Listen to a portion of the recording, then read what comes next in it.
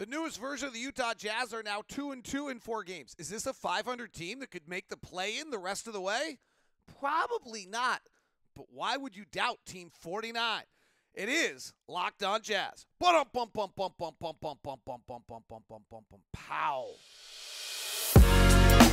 You are Locked On Jazz, your daily podcast on the Utah Jazz. Part of the Locked On Podcast Network, your team every day. The Utah Jazz beat the Indiana Pacers last night. They're 2-2, or you really should say they're 2-1 in their 3 games with this new team. We'll look at the difference of this ball game, the point guard play of Sexton and Horton Tucker. Lauri Markkanen's new world. Is there any three-point shooting left? Can we be better defensively? The role of the rookies and Kelly Olynyk picking up the slack. That's all coming up on today's edition of Locked On Jazz. I'm David Locke, your radio voice and Jazz NBA insider. Sorry, someone just knocked on my door. No, thank you. Whatever that knock is. All right, where was I? This is Locked On Jazz, your daily podcast on the Utah Jazz, giving you insight, expertise, geeky numbers, and hopefully making it way better to be a Jazz fan each and every day. Thanks so much for tuning in and making Locked On Jazz your first listen every single day. So I am standing today, if you can't tell, and so I'll be bouncing all around the screen. This is one of these hotels that's decided it's cute and fun to have no desk in your room anymore, because why would you have a workplace when you come to town? This hotel actually has my ire up right now. Just every little tiny thing is not right. So I'm not going to complain because we stay in perfectly nice places, and it's but I'm complaining. But it's got my goat right now. So as Dr. K, Ron Kimmon says, he's our sports psychologist. All right, thanks so much for tuning in. So we're 4 games in, but I think you can kind of dismiss the first game against Minnesota. As one person said to me, that if there's ever been a clearer event on how much the Jazz liked Mike Conley and maybe how much the Timberwolves did not like D'Angelo Russell, that was the event. Like, the Jazz were shell-shocked, broken, overwhelmed, and Mike Conley being traded an hour before the game, and the Timberwolves looked like they got out of jail free card from the way they played that game. So if we take the 3 games that we've now seen out of this new version of the Utah Jazz, and it's dramatically different, frankly, without the traditional point guard and with Sexton and Horton Tucker as your point guards. Like, what do we have? First thing is we have fight. Like, that is the most remarkable part about this, is that this team just continues to play hard, fight. The essence of what Will Hardy has instituted about Team 49 has shown in every single one of these games still. It, like, has not changed one iota, which is super impressive to who they are. The sample size is crazy small, but in 3 games now, and understanding its sample size is crazy small, the Jazz defense is now up to 21st in the league defensively, whereas the offense is 10th. So for the season, the Jazz offense is the 3rd or 4th best offense in the NBA, depending on the day. Today, it is the 3rd, tied with Boston. And then defensively, we're 26, 27, or 28, depending on the day. So 26 right now after last night. We've jumped ahead of Portland and Houston. Actually, we don't go down as far as 28. They're all closely bunched together. So Charlotte had a good day. Actually, they didn't. They allowed 1 million points to Atlanta. But anyway, so we're 26th.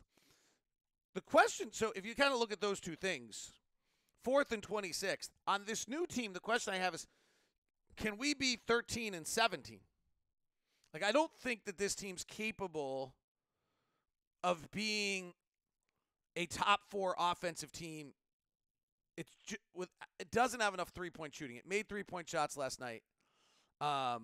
It's just, and maybe I need to adapt. It's a dramatically different team. I mean, we are now attacking the tin with a vigor that is elite in the NBA, and we'll talk about that in a second with the change of kind of who our point guards are and how we're playing. But we've taken, going into last night in the first 3 games, and again, that Minnesota game I do think you kind of dismiss, but we had taken 36, 36, and 38 shots at the rim, and the official number on last night is now in at 32. So we're plus 30 shots at the rim.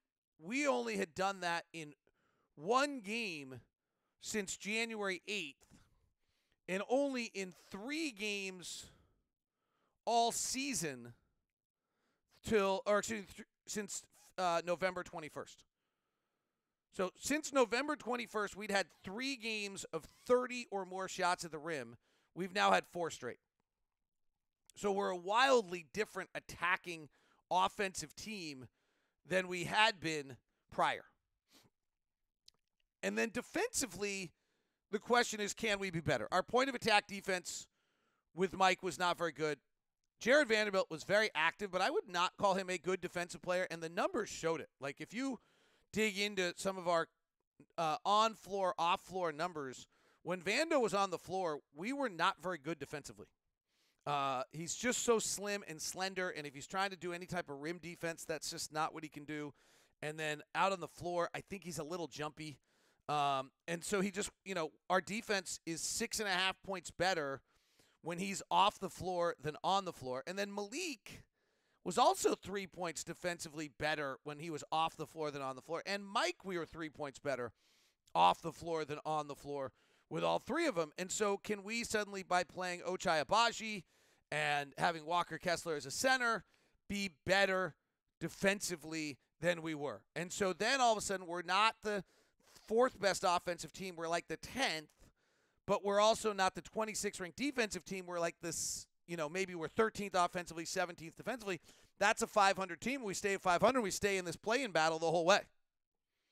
I don't know. I mean, frankly, I didn't think we were going to be 2-1 on the road trip at this point. So, once again, don't doubt Team 49. There's some reasons why not. I'll give those to you in a second. I have some reasons why not. I'm not totally sure that I buy that entirely. I'll get to that here in a second. The biggest change, though, is what we just talked about. The Collin, Sexton, Talen, Horton, Tucker combination. They do play a few minutes together every night, but basically this is your new guard line. And if you look at the productivity we're getting out of the point guard spot is so wildly different than what Mike Conley brought. And what Mike Conley brought was terrific. This is not to say one is better than the other. I'm just saying one is incredibly different. So if we look at the last 3 games, again, let's throw the Minnesota game out. I mean, there were literally tears in the locker room like that Mike Conley was leaving. And there might have been, and this might have been including front office, coaches, and staff, and players.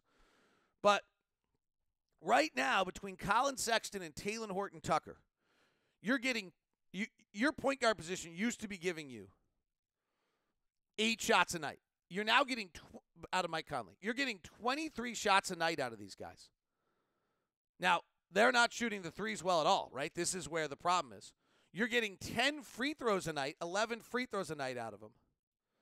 Horton Tucker and Sexton are combining for 13 assists and 6 rebounds a night. Here,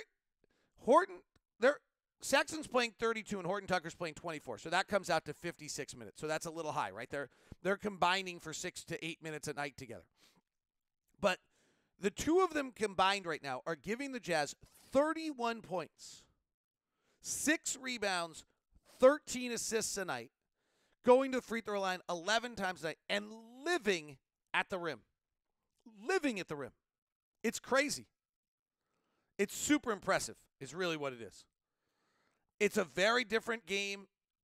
Reading a defense and making the right play and setting up teammates is not the strength of either of these guys.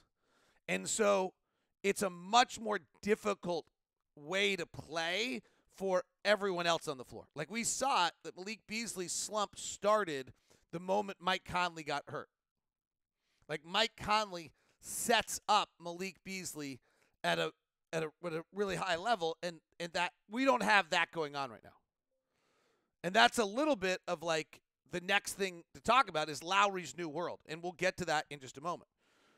But this is a completely new and different offensive team for the Utah Jazz than they've ever had or that we've seen this year. This is not the this is not, and Will Hardy's adjusting. I'm going to shoot around and literally watching as Will Hardy kind of puts in a new offensive play or emphasizes a new offensive play for Collin Sexton or puts in a new wrinkle to a play, because in the last 3 games, Collin Sexton has taken 23 shots at the rim.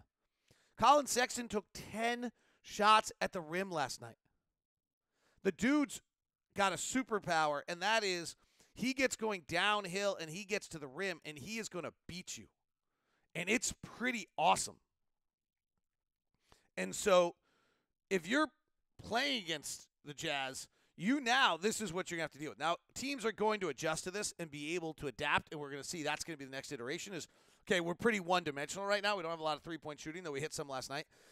And we don't have natural – Sexton and Horton Tucker don't read naturally, so as teams adjust, I think there's going to be some ugly moments here as they try to evolve as point guards. But this is a different game.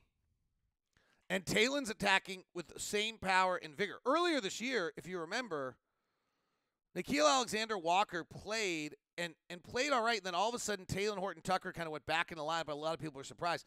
Like, the thought there from the Jazz was like, okay, Horton Tucker's got a skill set and a chance that gives him an opportunity to do some things. He took 13 shots, or he took 19 shots at the rim in the 3 previous games before last night. So these guys are just getting on top of the tin. And it changes who we are. But it does mean like a brand new world and difficulty for Lauri Markkanen. And it does mean some other things as we have really a lack of three-point shooting. And we'll touch on those things as we continue. Today's show is brought to you by our good friends over at Murdoch Hyundai, located at 4646 South State Street, also located in Logan and in Linden. The Murdoch family's been in Utah for over 80 years, giving Utah incredible customer service. Their phrase is no regrets. We want to make sure that when you buy a car and you're with us, you have absolutely no regrets when you're done with Murdoch. And the Hyundai lineup of cars, absolutely fabulous. You know me, I'm a research guy. I've looked into a bunch of these things, done all the research, and what do I find out with the research is that the Hyundai car gives you the most bells and most whistles you can possibly get for your car. I'm driving the Santa Cruz right now, which is their hybrid truck car. Super fun, great car to have for the winter. The lineup of SUVs is absolutely fabulous. Starting with the little Kona and working all the way up to the Palisade. We've bought 2 Santa Cruzes or Santa Fe's already. It is Murdoch Hyundai, located 4646 South State Street. If you're looking for a car, include the Hyundai, and make sure you include me in the process, because I want to give you the opportunity to have the VIP treatment that you can get from our friends Cam over at the the Murray store, or Jake over at the Linden store. So feel free. Today's show is also brought to you by FanDuel. FanDuel.com/LockedOn gets you all the latest. Hope you took advantage of the great Super Bowl deals that FanDuel had going on. That was pretty fun. Here's the latest going on with FanDuel right now. The #1 sports book in America. It's the NBA time. The no sweat first bet continues, because new customers get up to $1,000 on bonus bets back if your first bet doesn't win. Just download the FanDuel Sports app. It's safe, secure, super easy to use. Then you can bet on everything from the money line to point scores to threes drained.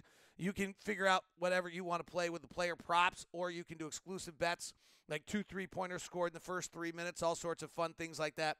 FanDuel even lets you combine your bets for a chance to bigger payout with the same game parlay. So don't miss the chance for your no-sweat first bet up to $1,000 in bonus bets when you go to FanDuel.com/LockedOn. That's FanDuel.com/LockedOn to learn more. Make every moment more with FanDuel, the official sports betting partner of the NBA and the official sportsbook of Locked On. Thanks so much for making Locked On your first listen of the day. For your second listen, the 22-minute sports recap of the day, Locked On Sports Today. Jump aboard, enjoy it. So Lauri's got a new world here. The Jazz, early in the year, were playing Lauri off advantages. He was getting the ball with an advantage all the time. He is not getting that anymore. And this is going to be a really interesting 20-game stretch to watch. Now, Collin found him on 1 or 2 yesterday that frankly, were great reads by Collin. He continues to develop. The number to watch will be how many of Lauri's field goals are assisted. He has slumped on the three-point shooting pretty badly ever since he actually made the All-Star team. I don't think they're related, but it absolutely is that day. But if you look at one of the numbers on Lauri this year, is that 65% of his field goals have been assisted for the season. Now, last year in Cleveland, it was 68. His last year in Chicago, when he really just became a post-up guy, was 73. And the year, we've talked about this a lot if you've been Locked On Jazz all year, in the second year of his career in Chicago, they gave him the ball, they let him make plays, they did a lot of things. He was only at 53% of his two-point shots were assisted. He's at 65% for the season. I'm going to guess that he goes back down to like the 53%. Like, this is going to be the final 20 games of the season. This is going to be Lauri Markkanen having to figure out how to go get his own buckets. Because it's going to be a much bigger scuffle for him to go get the ball. Last night, if my numbers are correct, he finishes with 10 field goals, 8 of them twos. Only 3 of the 8 were assisted. So that's a wildly different number for Lauri Markkanen right now, is that only 3 of his 8 two-point field goals were assisted last night. He was up. We just talked about that's well under 50%. Like, this is Talen, Horton, Tucker, and Collin Sexton are doing a great job, but setting guys up the same way is not their strength. It was a little better in New York. I believe it was 4 of his 6 field goals were assisted. Now, he also went 9 of 23. Like, his efficiency is down. His three-point shooting is down, which actually probably has something to do with these guys, but maybe not a ton. I have thought he's taken a little bit more contested shots because he just doesn't have as much room on the floor. His three-point shooting, 3 of 10 last night, 2 of 7, 3 of 7, 1 of 7 in the 4 games since Mike Conley left. So it's going to be a little different for Lauri. He has a lot less space. He has a lot less maneuverability. He's getting the ball with less of an advantage. He's going to have to use the last 20 games to start developing some of these skills. We saw him last night in the post on a smaller guy, and one of the few times he slipped through the double team, and another time he got it stolen. These are all parts of the learning process of what we're watching out of him this year to get as he continues to get better. And then one of the things that's going to be tough is we just don't have the same three-point shooting. Like, Malik and Mike really were our high-level, high-volume three-point shooters.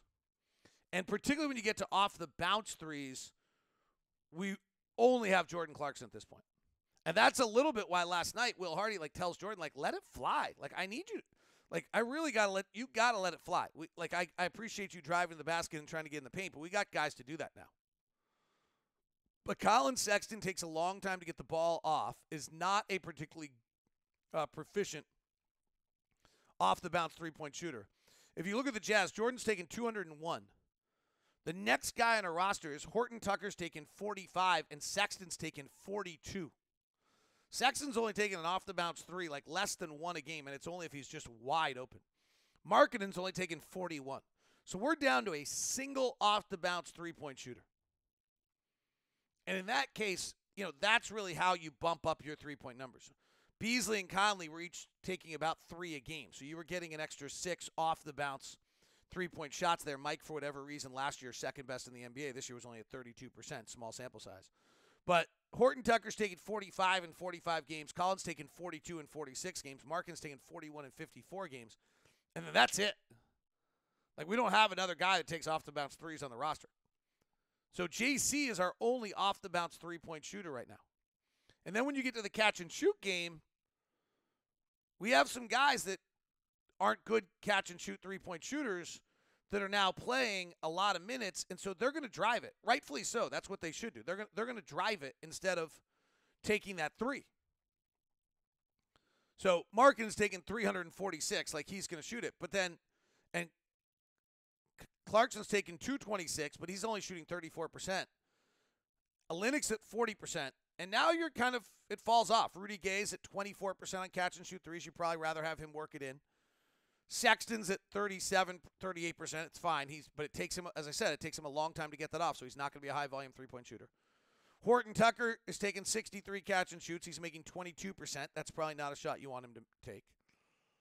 And then Abaji is, if he gets that corner three, we want him to take it every time. He's at 50%. But that's, and a bunch of our guys really struggle on above the break threes. So, again, you just don't have the same proficient three-point shooting, which I think also is going to limit where Lauri's above the break or room is. Our above the break three-point shooting teams are going to, I think, come close to start daring us. Like Clarkson's at 34% on above the break. Rudy Gay's at 22%. Abaji's at 19%. Horton Tucker's at 26%. Fontecchio's at 27%.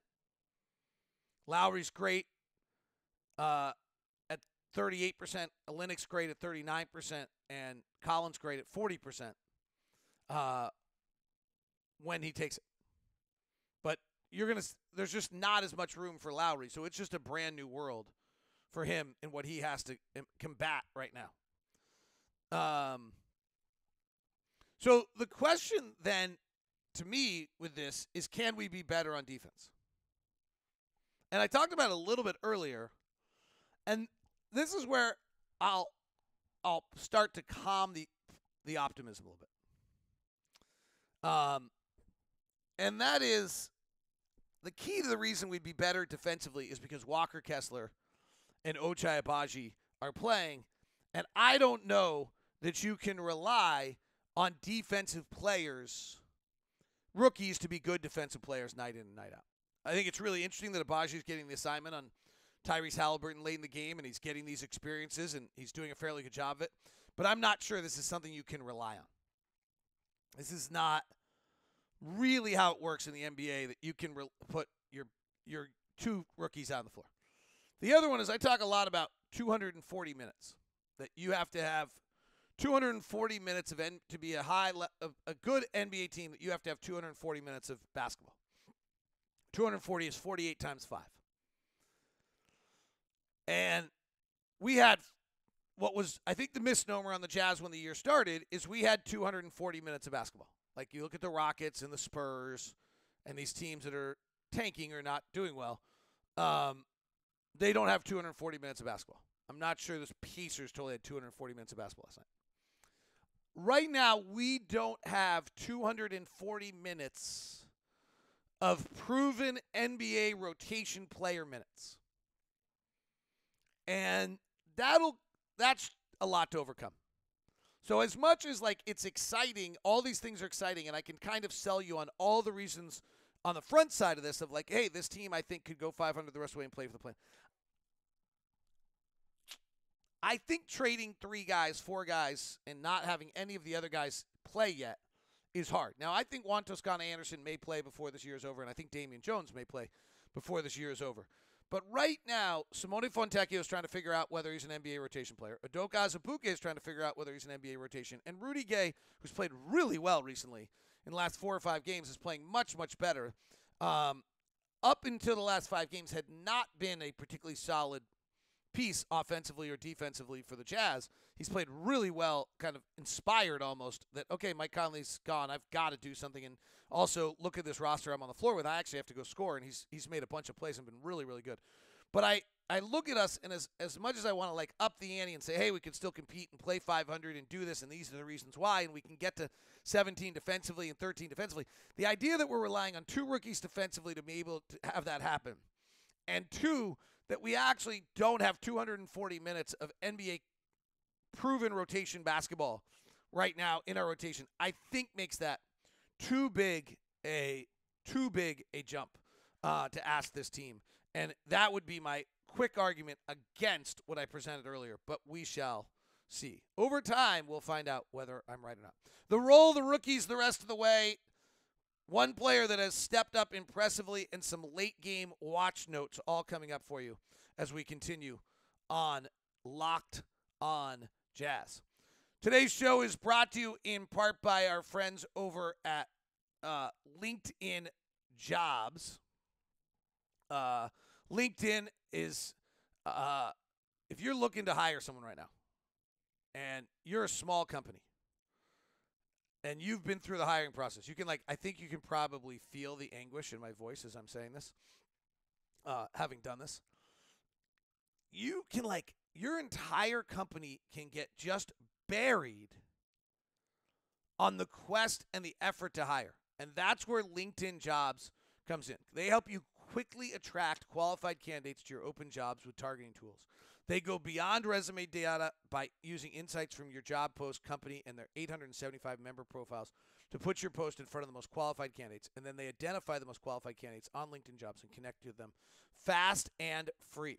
LinkedIn Jobs makes it easy to screen and rate applicants based on your job qualifications all on one platform. It's why small businesses rate LinkedIn Jobs #1 in delivering quality hires versus leading competitors. LinkedIn Jobs helps you find the qualified candidates you want to talk to faster. Post your jobs for free at linkedin.com/LockedOnNBA. That's linkedin.com/LockedOnNBA to post your job for free. Terms and conditions do apply. Let LinkedIn Jobs help you along the way.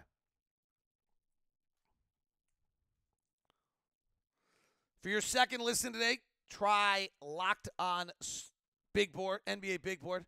Locked On NBA Big Board. The guys do a great job, bring you fabulous draft content, and get you ready for it. All right. Quick thought on Ochai Agbaji and Walker Kessler, though frankly we probably should have left this for tomorrow. Actually, I will. It's a longer conversation. What do we expect out of them in the final? What are we down to? It's so funny. We're going to All-Star break and we have 22 games left. Is that right? Aren't we playing our 60th game tomorrow? Such a weird time we put in All-Star break. I want to tip a hat to Kelly Olynyk before we do late game watch. He's just totally changed how he's playing. Looks around and he has such an incredibly intuitive understanding of what is coming and what has to happen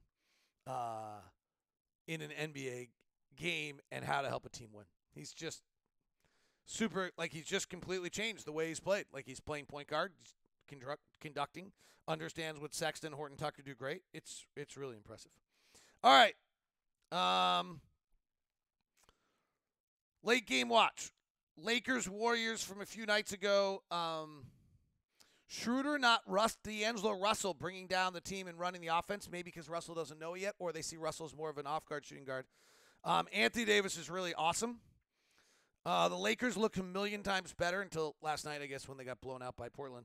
They are actually playing viable NBA players. That was the thing that jumped out to me the most about the Lakers, is they actually look like they're closer to 240 minutes.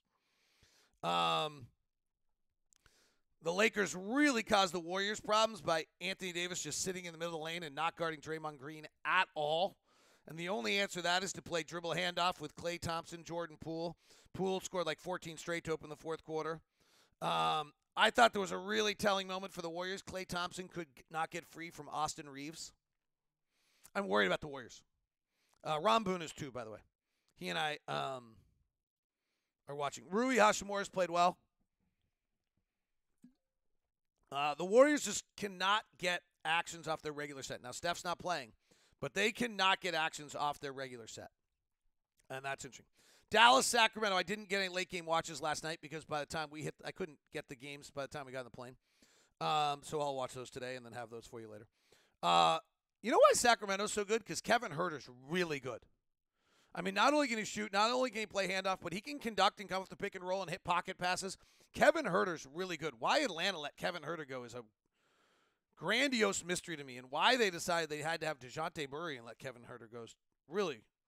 And one of the reasons Sacramento's turned the corner is De'Aaron Fox is having this master season in the clutch, but it's also because they're running a lot through Kevin Huerter, which frees De'Aaron Fox and lets De'Aaron Fox play to his superpowers, to play to where he's best. This is the first time Doncic and Kyrie together. Boy, Luka has the ball a lot. He just is used to having the ball a lot.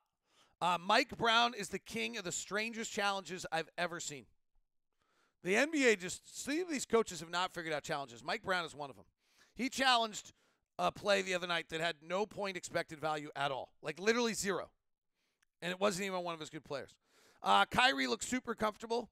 He's so clear. He's played off the ball with a lot of really good players before, and this was not something that was a problem for him. So he looks super comfortable. Teams are still doubling Luka. The last 2 possessions were just awful. The Kings had 10 seconds left, had a timeout, don't use it, run nothing. Luka, in the weirdest thing, the Mavericks are down 3 with 18 seconds left. And Luka takes a step-back 3 with 14 seconds left. The right play is to drive, get in the lane, go for the 2. They had a timeout left, too. Cut it back down to 1, foul again. If they miss a free throw, then it's down to 2 and you have a chance to win. Your best case scenario, even if you hit that 3 with 14 seconds left, is that they have a chance to go down and win the game. There's no scenario where you win the game in regulation that way. So that was really mismanaged by Jason Kidd and Luka and was really bad. And it just was, that was just a super bad possession. The late game math is not a strength by some coaches right now in the NBA. I hate to be that guy sitting here and saying these kind of things. Philadelphia, Brooklyn. Philadelphia is playing an interesting defense. So they're not doubling, but they're zoning James Harden or one of their guys in the top of the key. So Spencer Dinwiddie for Brooklyn was up high with the ball, being guarded, and then to the middle of the floor, James Harden's not actually guarding anyone. He's literally just standing at the top of the key, so it's not illegal defense because he's not in the paint. He's almost standing at one step out of the free throw line. And then they're kind of zoned up on the backside already in pre-rotation so that if Dinwiddie drives, there's going to be a double.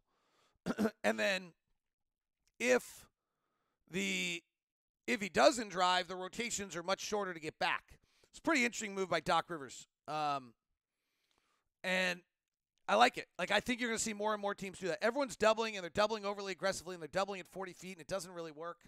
I think you're going to see this. Keep watching this. This is an evolution. This is why we're doing late game watch. This one's important. The Nets were closing with all new players. Royce O'Neal was not on the floor. They literally were closing with all their brand new players. Miles Bridges, Cam Johnson, etc. It is really hard to score NBA games late with a collection of average players. That was really obvious. Jacques Vaughn ran a super cool play. Shake Milton of Philadelphia made an amazing read to stop it and shut it down and save the game for Philadelphia. Really cool multiple loop inbound play. And James Harden is just simply the smartest player I've ever seen. Orlando's really good, by the way. I watched a little Miami-Orlando. I didn't finish it. Orlando won again last night. Orlando desperately needs a point guard. That's obvious watching them. And Miami just is perfectly spaced at every moment of every second of every game. It's kind of awesome. All right, that is Late Game Watch. We'll have more of those because I love them. Hopefully you're enjoying that as well. Usually I tell you to tell me if you don't, but I actually love them so much and I've learned so much doing. I'm going to keep doing and keep sharing with you, and hopefully you learn as well. Have a great one. Talk to you soon. It is Locked On Jazz, your daily podcast on the Utah Jazz from the Locked On Podcast Network, your team every day.